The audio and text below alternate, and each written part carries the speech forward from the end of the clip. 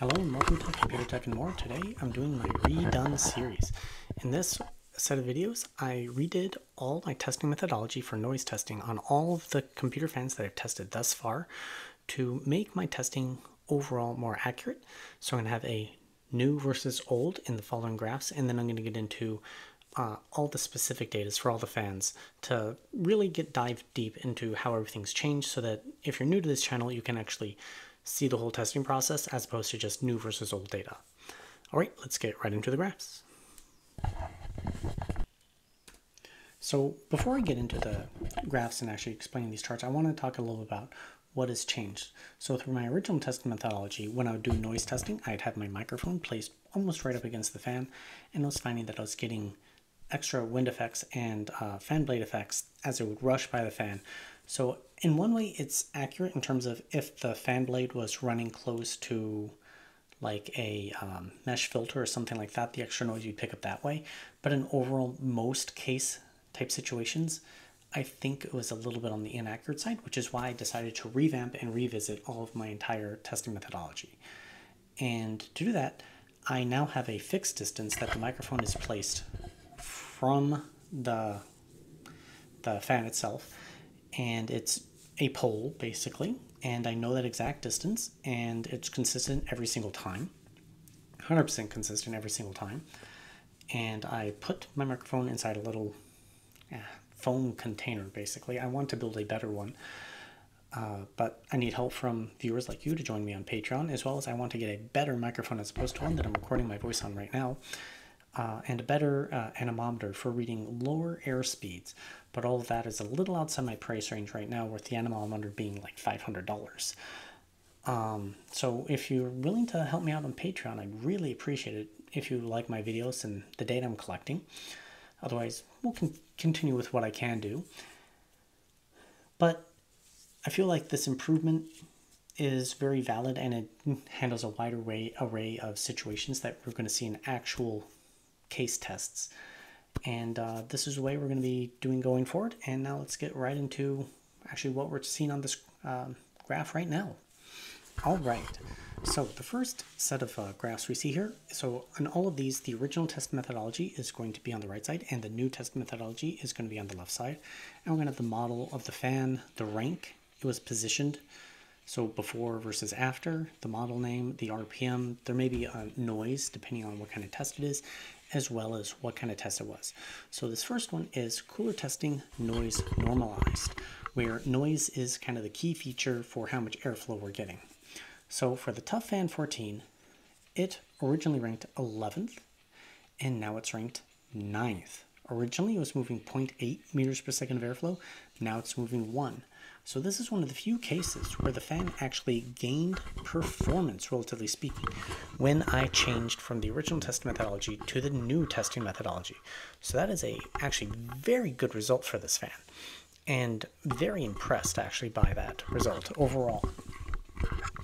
So let's move on to the next one. 100%, nothing has changed because that is not the key factor. Noise is not the key factor. Our key factor here is just the 100% PWM fan signal, but you will see a change in the noise value. And that is, again, primarily because the way I'm testing the noise is different, as opposed to really close to the fan versus farther away from the fan itself. So that noise value is different. I did forget to mention, my noise normalized value has changed from like 40 decibels with the original test methodology. Again, closer to the fan, more noise, so it's artificially loud, versus farther away, which is more realistic noise value, and it's 12 decibels. And both those are related to the A12X25 running around 1,100 to 1,200 RPM. So again, back to the one with 100% PWM fan signaling for the cooler test, it was ranked 4th overall. Now onto CFM testing noise normalized. It was originally ranked 10th, and you can see its RPM and air velocity, CFM value, and it's now ranked 4th with those values respectively. In terms of at 100% PWM fan signaling, it is ranked 3rd overall. Now, and the case airflow testing, how does it rank? Well, in case testing at the 6-inch noise normalized mark, it was originally ranked 11th, moving 1.5 meters per second of airflow. It is now ranked third, moving 1.8 meters per second of airflow. So it's jumped up position a lot, meaning the ToughFan 14 might be an excellent pick. In terms of its 11-inch noise normalized value, again, we're going to go into the specifics of each graph, or the different types of analyses that I did in a little bit. This is just kind of a broad overview for the original versus new test methodology. We have the 11-inch mark, noise normalized. It was originally ranked 9th. It's now ranked 5th, and it's moving more air for that relative noise value comparison. Now, onto value. Originally, for 6-inch noise normalized airspeed, it had a value of rank of 13th. It's now moved up to 7th. For the 11-inch mark, noise normalized, it was originally ranked 12th. It's now ranked 10th, so that is a little bit of improvement. And for the cooler testing, noise normalized, it was originally ranked 12th. It's now ranked 10th. And at 100%, it's ranked 6th overall. For CFM, noise normalized, it was originally ranked 11th. It's now ranked 8th. And for CFM at 100%, it is ranked 6th overall. All right, let's move on to the next section where we go into the specifics of what each graph was and basically the data. So let's get right into it. ToughFan 14.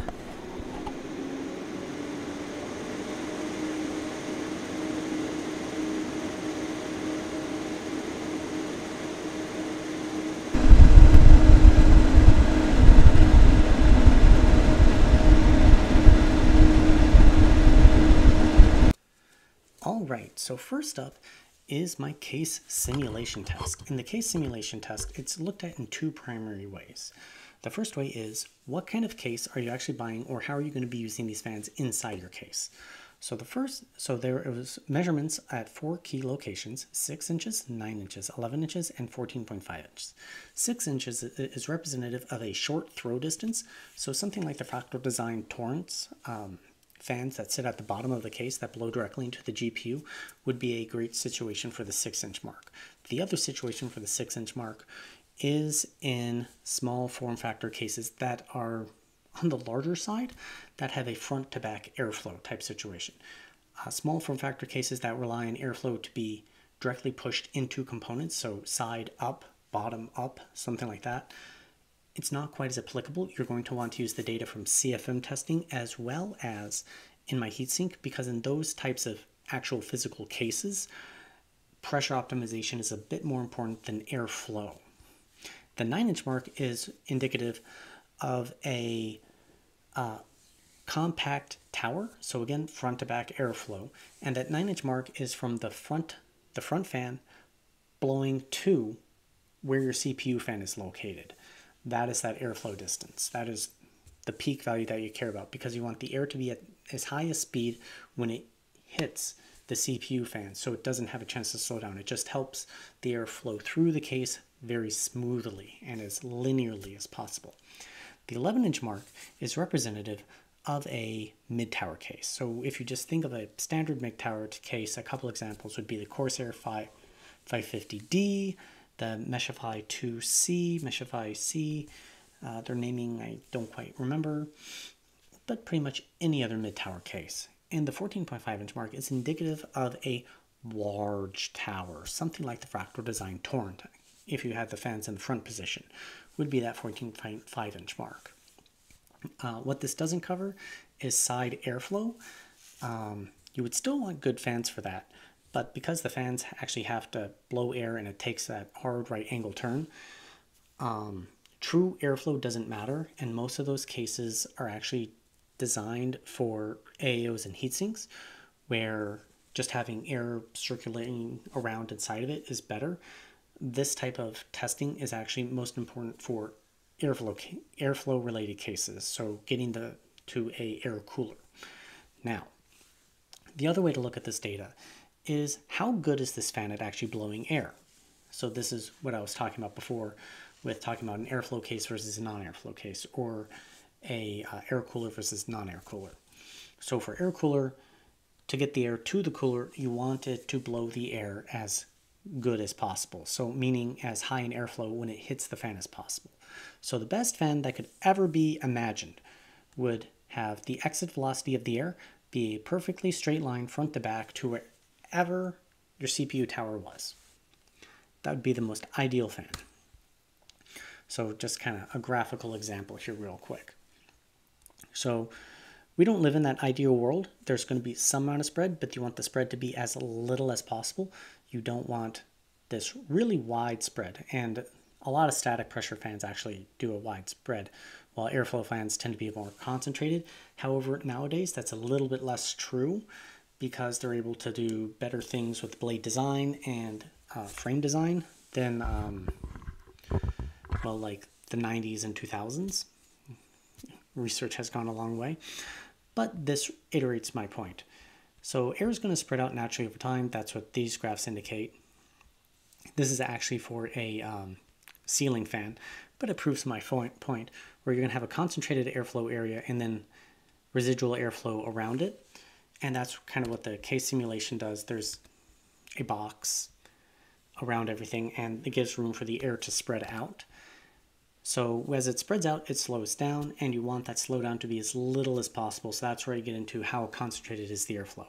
So you want the airflow to be as loss to be as linear as possible, or bar that kind of a more or less flat line with a curve shape downward. I'm drawing it with the mouse cursor, as opposed to something that just drops off steeply at the beginning and then levels out flat because there's no airspeed left.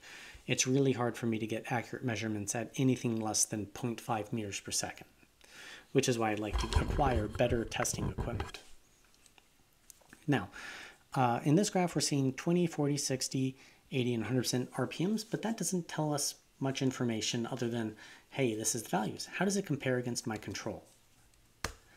My control fan is this teal colored line, and it is based off of 3 parts the A12X25 and to 1 part of the A14. The A12X25 tends to beat a lot of other fans at the 9, 6, 9, and still be ranked really well at the 11-inch mark, while the larger 1440 millimeter size A14 tends to really shine at the 11-inch and 14.5-inch mark. So I blended those two fans together to create my control fan so that I can have a good fan to compare other fans against. So fans that are higher than it, so just over the line, are better. Fans that are under it are worse. And here we are in noise normalized values.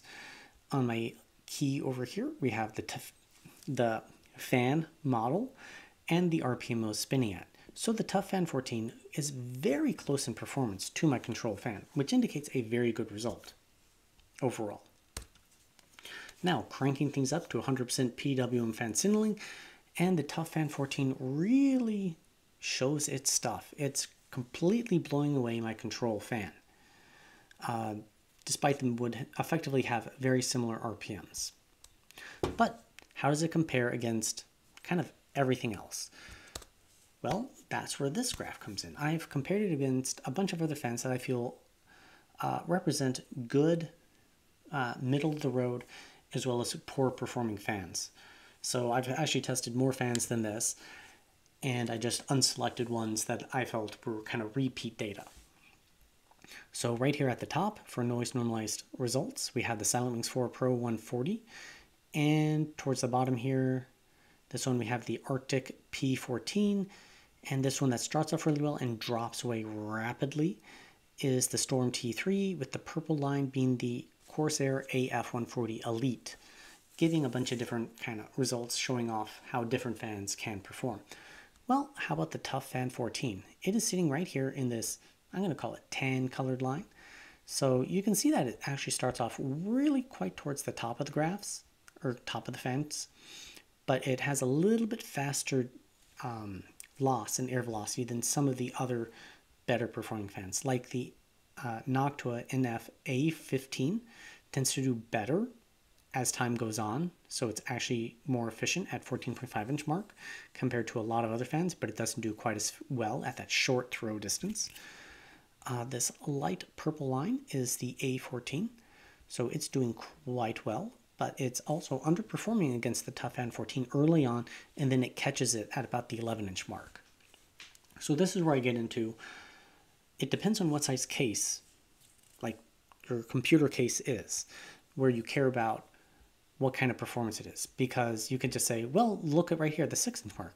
This fan is better. But if you're putting it into a large tower, you actually should be looking over here at the end of the graph. So pay attention to what size case you actually plan on getting to determine which fan will perform the best for your computer. Now at 100% PWM fan signaling, some things shake up a little bit. The ToughFan 14 is ranked 3rd overall here. The Xilinx 4 Pro 140 is basically functionally tied with it, despite the Xilinx 4 Pro spinning at a much higher RPM.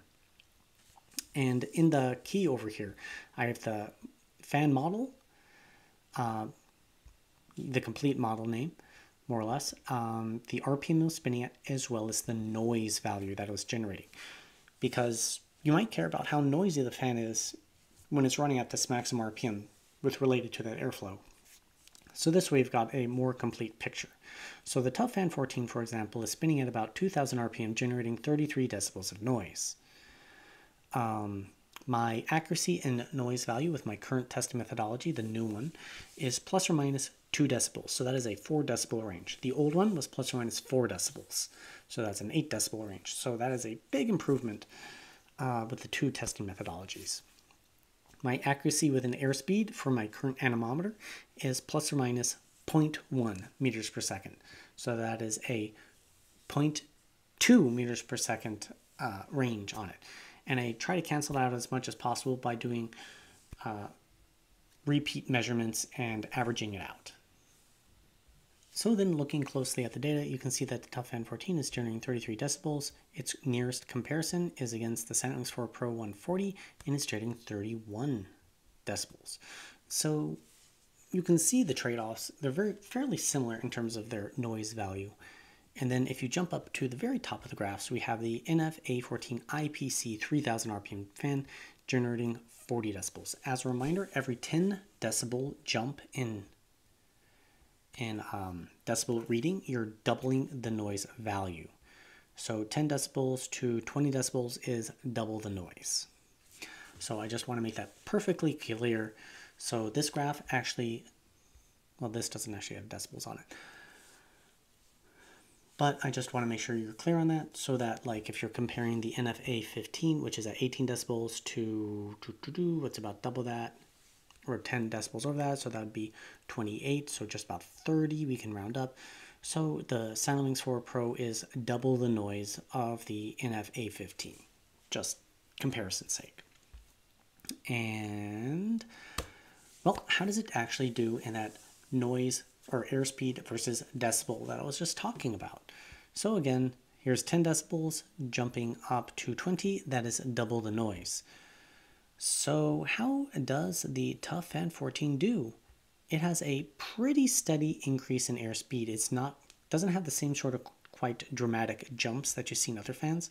So these little joggles that you see on some of the other fans, those are where I hit a harmonic frequency in the fan, or the fan acting with my testing apparatus, or the fan and my testing apparatus just all vibrating together. It's just really hard for me to know, which is why I'd like to actually upgrade that testing apparatus to something more solid. Right now it's basically plexiglass and cardboard, or not even, yeah, cardboard. So it's hard to know exactly right there. But the ToughFan 14 is pretty much square in the middle of the pack, except for at the higher RPM range. It's kind of dropped back from the top end, but overall I'd say it's doing pretty darn well. And oh, I forgot to mention, I have the NF-A12X25 listed in here, and it's just in there as a good representation for a good 120mm class fan. Okay, so moving on to how it performs in a CPU air cooler. And my cooler is the Noctua U12A. It is a 120mm class heatsink. However, I do slap the 140mm fans to it just to get kind of a reading on it. Now, this isn't thermal temperature. We're not looking at that. We're looking at airspeed traveling through it. Doing thermal testing and doing this testing are both two completely valid ways of testing things. There are advantages and disadvantages to doing it each way. If there's enough interest, I could actually do a talking piece as to the advantages and disadvantages of doing the testing methodology in each way. But for right now, we're just looking at airspeed. So the graph on the left side is RPM horizontal versus airspeed vertical. The right graph is airspeed vertical versus noise horizontal. So going back to the left graph, that is a pure blade efficiency graph. It is how good is this fan at moving air at a given RPM. So you actually want the fan to move as much air as possible at as little RPM as possible, because in general that means the fan is going to be quieter. But it's basically a blade efficiency test. On the right graph, it's a efficiency of how quiet it is for a given amount of airflow it can produce. So again, you want that to be as high as possible. You want it to be moving as much air as possible. So sitting top left as opposed to bottom right. You want to move as much air as possible for as little noise as possible. So both of them, the better fans are going to be sitting top left. Now let's take a closer look at what we're actually seeing. The ToughFan 14 ties my control fan at lower RPMs, but then breaks away as the RPM goes up. So it is really good at moving air, indicating that it would be great in terms of its blade performance in your, as a heatsink radiator AIO fan, and as well as in small form factor towers if it can fit, for pushing air through and around all the cramped components in that tiny little case. Now, how does it do in noise value? Well, against my control fan, it is underperforming. It is quite a bit noisier for that same airspeed. So you do sacrifice a bit of noise for that performance. But how does it compare against every other fan? Well, I want to talk about a few things on here before we get into the positioning. Over here on the right side with my key legend are these numbers: 250, 240, W equals 2.46, 3, 2, a bunch of other numbers. This is a wattage to airspeed for my specific cooler, the U12A, on my specific CPU, the Intel i7 11700K. And I did a whole testing piece on what the maximum performance was, how much wattage my CPU could draw for a given amount of airspeed traveling through my cooler, where I set the CPU to thermal max. So it's just locked at 91 degrees C. And extra cooling that was going through it just meant that I could get more wattage, so more clock speed. And I just recorded down my steady state wattages. These are not spikes, these are averages. So you can sort of indicate what kind of extra performance you'll get. But this is only for my CPU cooler and my CPU. So how can I use this data? Well, you can use it as a relative starting point. So if, let's say, your cooler came with a Lightwings 140 high speed, well, in my noise normalized results at 12 decibels, you'd be pushing 0.6 meters per second of airflow. Well, let's say you didn't find that performance very good. You wanted more performance, or you wanted your CPU to run cooler because you have a locked CPU, or you're using underclocked or something like that. Well, you could take a look at one of these better fans. Let's say, the NF-A14 IPC3000, for example. It's pushing 1.1 meters per second of airflow. That is almost double the amount of airspeed. Now, how much wattage improvement are you going to get? How much actual air cooling performance difference are you going to get? That's a little bit harder to say because there's too much variation in it. Between coolers and radiators and everything like that, there's no fixed number of how much extra cooling you're going to get for that. It's going to be basically device-to-device case. So for my specific one, I can tell you how much performance I'd get, or estimated I'd get. For yours, it's harder to say, but you would get more performance. And lower temperatures. But there's another way you can deal with this. If, let's say, you think my noise normalized value is too noisy for you, You run it at the set that I actually did, and you're like, well, computer tech and more Bill. My name is Bill. I think that that value was too noisy. Well, you can take that value and turn the RPM down, turn the power PWM signal down. And now your fan is going to run quieter for that same performance value. So that's how you can extrapolate this data for your own cooler, for your own fan, for your own CPU, for your own case. So how does the ToughFan 14 rank up against the other fans? Well, it's middle of the road. So you can see that there's a bunch of fans that are technically ranked at 1 meters per second airflow, but the lines are a little bit bigger on some of them. Again, they are functionally equivalent, but in reality, their positioning is where they're positioned, because I did the test several passes and then averaged the results. And this is the positioning of the fans, even though you could consider them functionally equivalent because of the accuracy of my instrumentation. But I'm able to basically get better positioning data by doing the results, testing it several passes.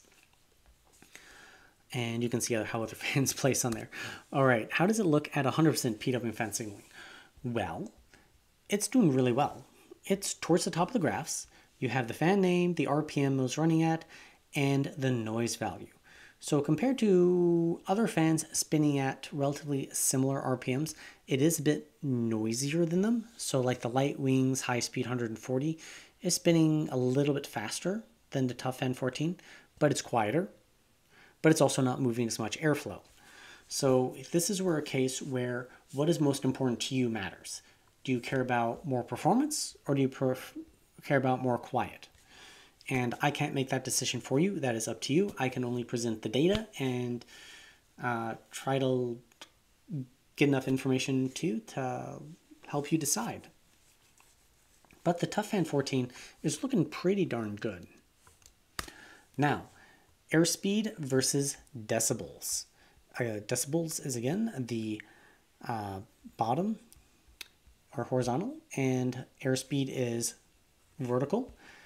And we have a small selection of fans that I feel are pretty good representations, as well as we have the NF A12X25 listed in here.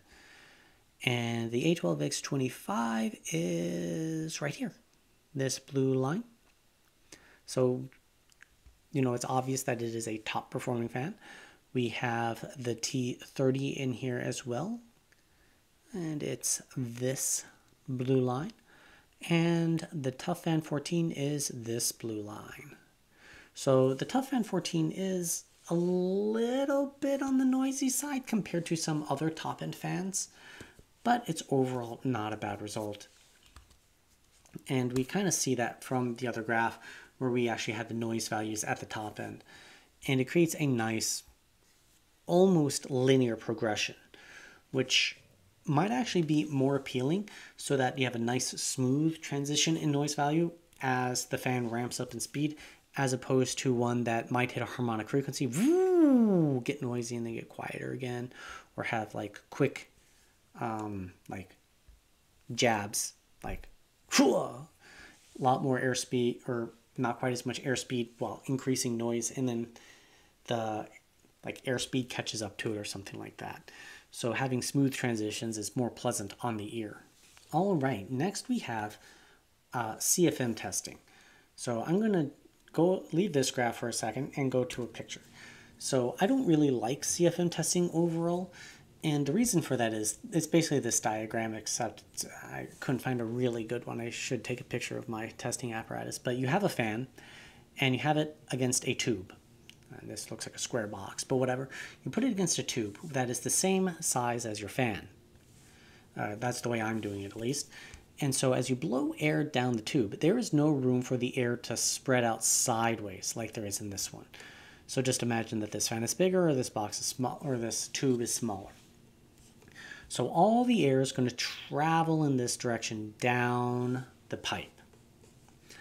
So fans that have a tendency to shoot air off to the sides, like in the earlier graph we saw, or image we saw, with that pressure fan that tended to spew air off the sides, versus the one that was an airflow fan tended to concentrate it.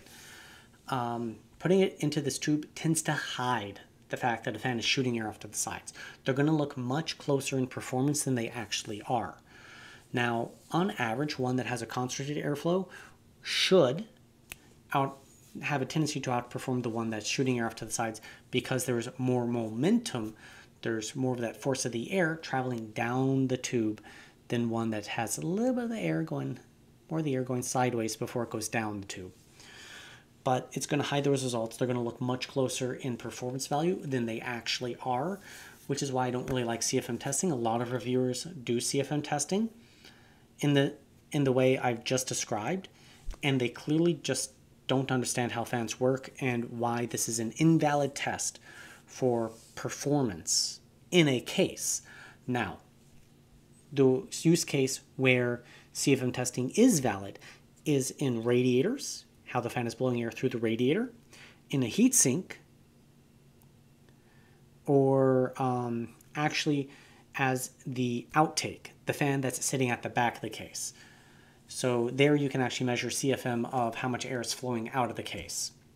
And those use cases are valid uses for CFM data. But everything else for how good is this fan as case airflow, blowing air through your case, no.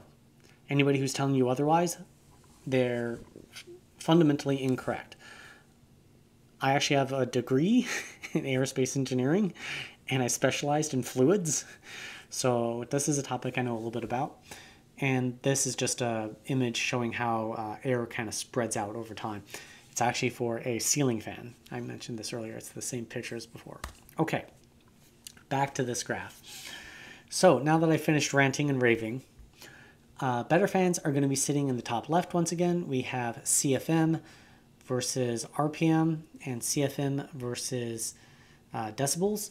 And CFM is simply calculated by, the airspeed going through your tube. You have your anemometer sitting at the back of it, and you can measure the airspeed that crosses it. And the surface area of the circle, or you could even have your CFM testing apparatus be a square or whatever shape you want it to be. But circle is overall generally recommended because the fan is a circle. And the surface area of that tube. So if you're to take a slice of it, you have a circle. You can measure the surface area of that circle. So that's feet squared times feet per minute. So feet times feet squared gives you feet cubed. So cubic feet per minute. Sorry, I am an engineer. Math is my thing, or one of my things. So I'm just trying to be funny about it. I can do a whole piece on CFM testing if you would like. Leave comments down below if it's something you'd be interested in seeing. But anyways, how does the ToughFan 14 actually do? Well, it lines up very closely with my control fan, so that's a great result right there. Now, how does it do in noise value? Well, the ToughFan 14 somehow is doing a little bit better than at low RPMs, but as we reach the top end, it actually becomes noisier for the same performance value than my control fan. But how does it rank against every other fan? Well, in noise normalized results, the ToughFan 14 is ranked 4th overall. So that is an excellent result. Again, reiterating the point that this fan might be a good pick for radiators and heat sinks. And it kind of depends on the type of pressure application. I would like to acquire a good thick radiator to do more radiator type testing. Once again, I need help from Patreon support to acquire even more testing equipment. Purchasing these computer case fans has been a major endeavor of mine. Anyways, you can see how other fans place in it. So let's move on to 100% PWM fan signaling, and the ToughFan 14 is ranked 3rd overall. And you do see the RPM and noise value is generating while in this test. All right, so how does its line graph look for CFM versus decibels? And the ToughFan 14 is actually kind of sitting in the middle of the road in terms of how it actually performs. Again, fans that have these joggles are just where I hit a harmonic frequency, and there's not much I can do about that. So it is never at the top, but it's never in a bad position. So the ToughFan 14 is looking pretty good. Let's move on to the next section. All right, the last section here is value proposition. The ToughFan 14 is a $30 fan. So value proposition is literally just airspeed, or CFM, divided by dollars. So it's how much air is it moving for a given dollar. If you're on an ultra tight budget where every penny in your build matters, you're going to want to pay special attention to this value proposition. This is probably your most important section because you want the absolute best bang for your buck.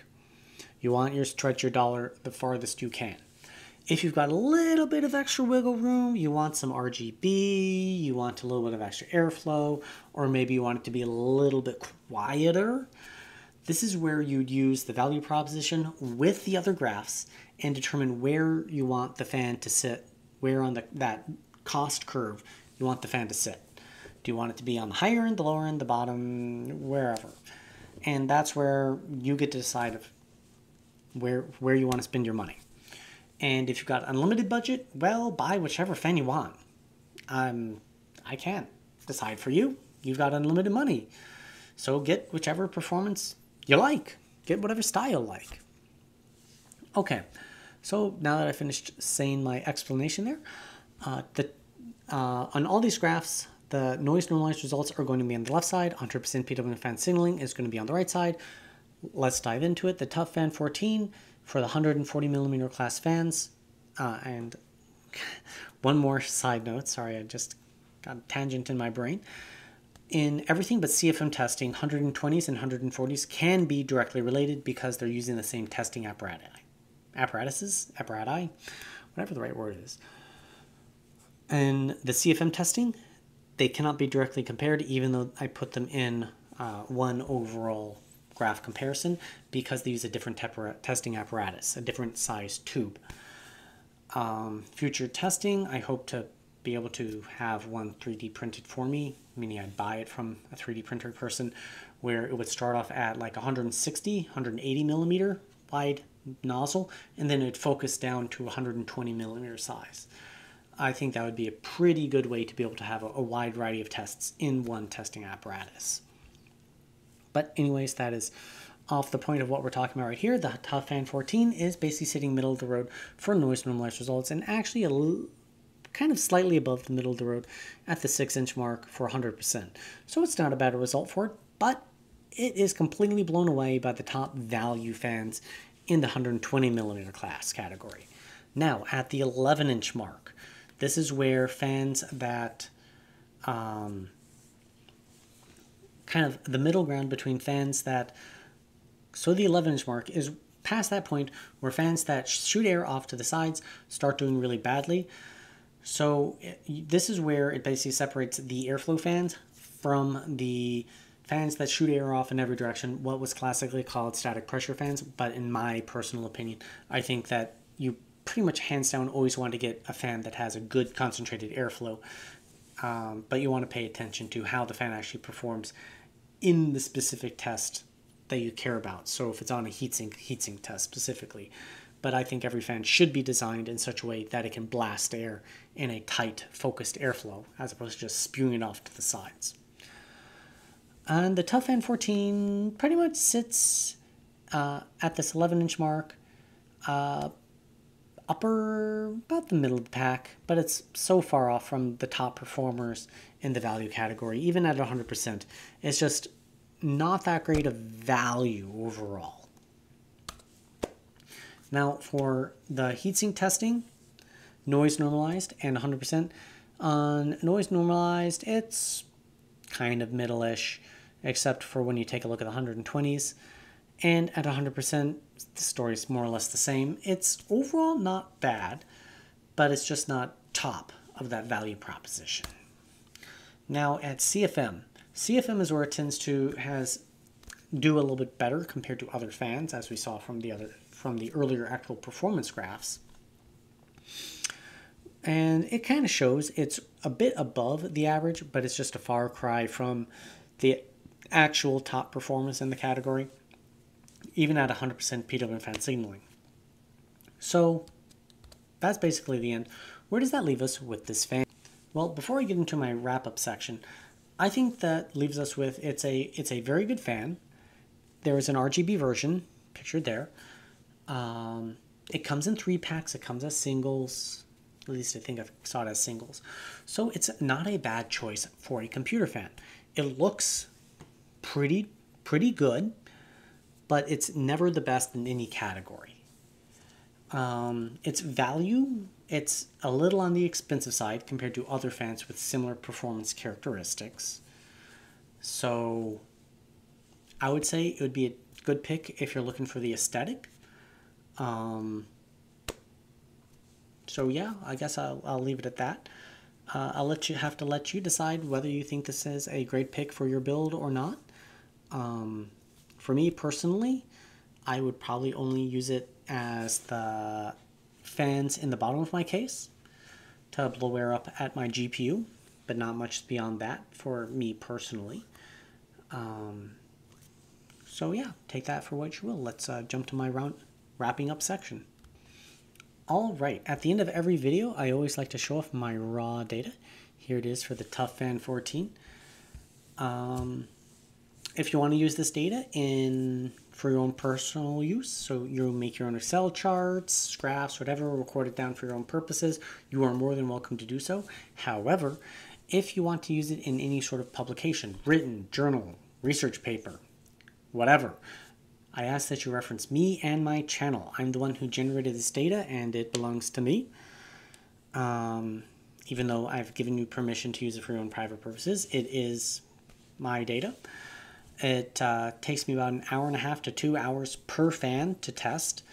And then it takes, hours of extra work to update my graphs, charts, and everything else.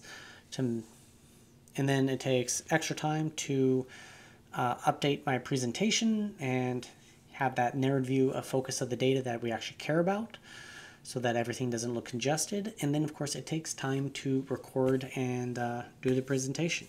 It is a labor of love of mine. I fundamentally am interested in airflow and aerodynamics. I don't always get to do it on a daily basis with my job, so it's a different side tangent, and no one else seemed to be doing a good job with fan testing. My only issue is my testing equipment, which I hope to improve someday. And I really appreciate it if you do consider joining me on Patreon, or please subscribe to this channel. That is another great way to help me. Anyways, thank you very much for watching. Have a great day, and I hope to see you next time here on Computer Tech and More.